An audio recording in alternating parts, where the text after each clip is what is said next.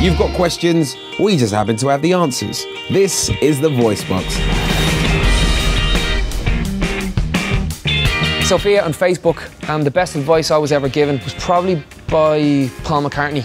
And hang on a second, I'm just going to pick up that name after dropping it. He basically said that when you go into a stadium, your performance doesn't have to be 80,000 times better than it normally is. You just do what you do and bring them onto the stage with you. You could hear a pin drop when he was telling the story about what would he say to John Lennon if he was here today.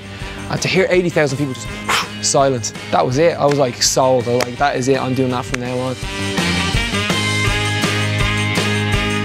Oh, the first time I heard one of the songs on the radio, it was quite funny. He was crossing the road and there was this car full of hoodlums came up. They all had hoods up, there was smoke coming out the windows and everything. They were all giving me like the eyes, like, who's this guy? And I realised that the song that they were listening to and nodding away was my song. It was We Cry. It was so funny. They went on, they didn't know, but that was actually the first time I ever heard the song on the radio. Kaylee on Twitter asks, when did I realise I could sing? I grew up in a house full of musicians, and it wasn't so much you were fighting for attention, it was more you were singing for attention. But it was a very natural thing for me. My very first gig, it was at this place called the Peanut Party, and it was basically the peanut party because you got paid in peanuts. It was me and my sister. I'd wrote a few songs, maybe 3 songs. The first 3 songs I ever wrote.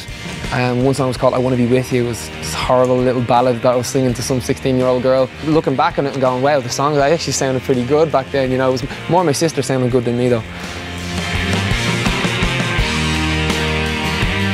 How you doing, Melissa? I think I'm going to throw the biggest party and none of the others are invited.